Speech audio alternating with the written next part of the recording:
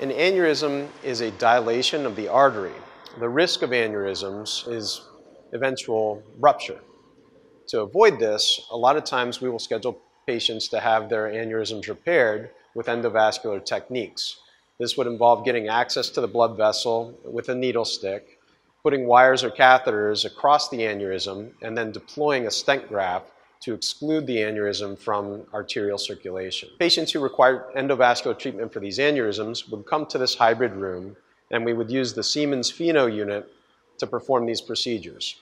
Access is gained usually into the arteries in the groins, and a stent graft is deployed across these arteries.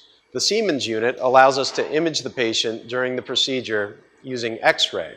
The images then appear on the screen and allow us to precisely deploy the stent graft and fix the aneurysm. The Siemens Pheno unit allows for superior imaging.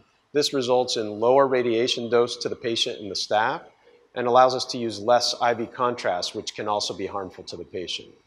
Now, this combined allows for a much safer procedure with lower complication rates. Patients undergoing endovascular aneurysm repair are required to stay one night in the hospital and are generally discharged the next day.